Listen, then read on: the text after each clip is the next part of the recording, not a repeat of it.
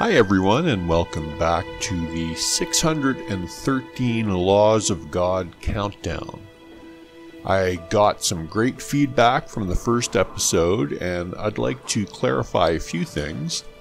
I was wearing sunglasses in the first episode because of a little flare-up of conjunctivitis. It happens from time to time. And yes, I'm bald and a bit sensitive about it, so I wear a cap.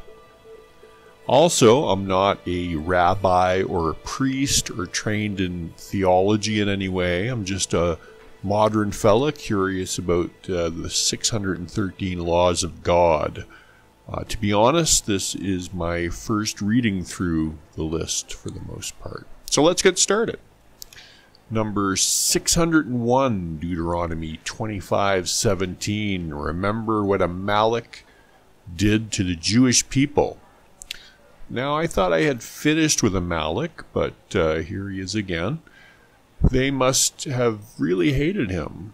For the sake of this law, perhaps we should consider Amalek as a substitute for all the people who have persecuted the Jews over the centuries, and perhaps remember the persecutions of the Jews, or of the Jewish people, would suffice to keep this commandment. Number 600, Deuteronomy 25:13, not to possess inaccurate scales and weights, even if they are not in use. I think that is probably a law of the land and very good advice in general. Number 599, Deuteronomy 25:12. Save someone being pursued even by taking the life of the pursuer. Now that's a curious one. It seems to go against the thou shalt not kill part. So let's take a little closer look at this. The actual verse reads, if two men are fighting and the wife of one of them comes to rescue her husband from his assailant, and she reaches out and seizes him by his private parts, you shall cut off her hand, show no pity. So, I would imagine many of the laws we're going to encounter are how Copper Age or Bronze Age tribes people dealt with their issues. Following this command will get you tossed in prison for years, hopefully. Maybe it worked back in the 3rd century BC, but we don't chop off hands in modern secular society. Number 598, 597, and 596 are all of a similar theme, which is widows. Deuteronomy 25:9 says to perform haliza, which is to free the widow of one's childless brother from yibum. A haliza is, under the biblical system of levirate marriage, known as yibum. So that's the type of biblical marriage, the process by which a childless widow and a brother of her deceased husband may avoid the duty to marry. The process involves the widow making a declaration, taking off a shoe of the brother, and spitting on the floor.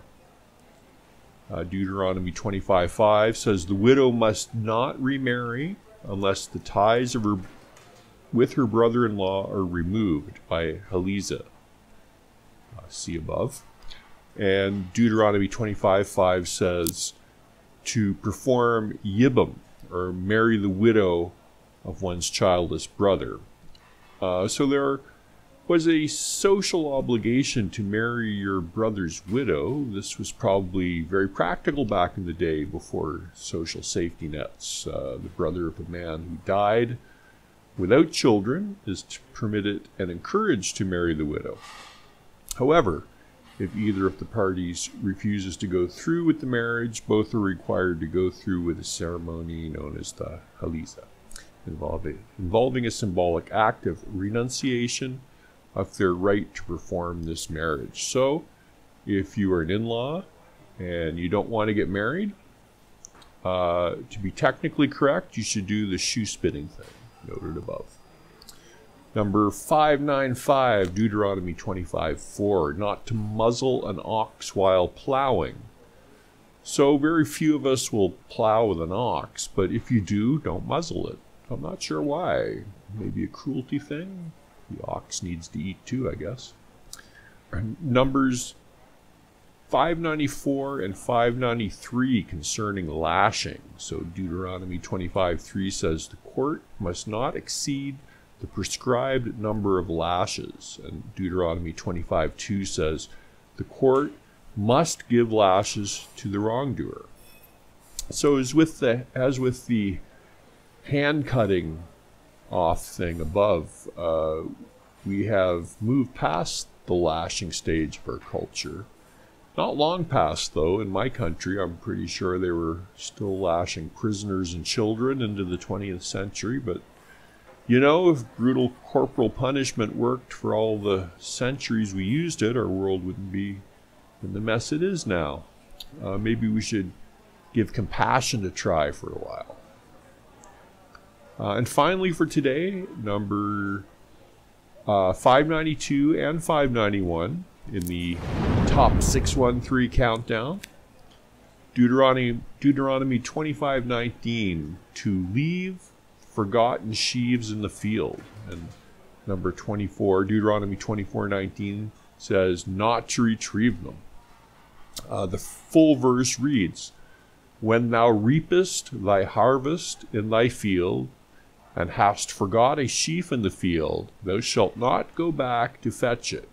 It shall be for the stranger, for the fatherless, and for the widow.